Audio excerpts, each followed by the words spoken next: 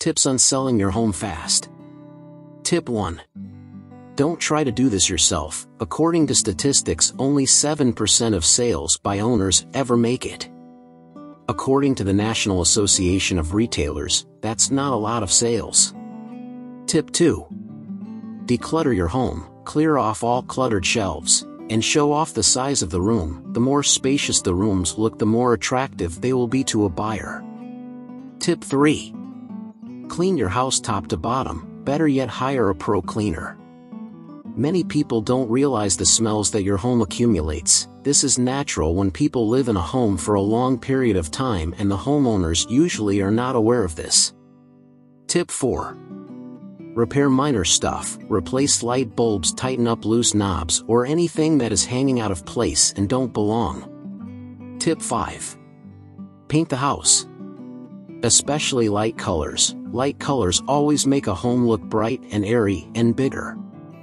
Some people will call in an expert to give them tips on what colors to use. This can make a big difference in the final price of your home. Tip 6.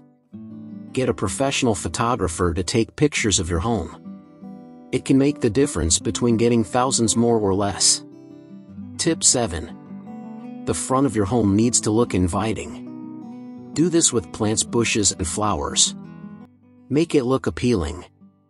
According to statistics, when your front door is a dark color like black, statistics show the house can sell quicker. Tip 8. Make videos of your home.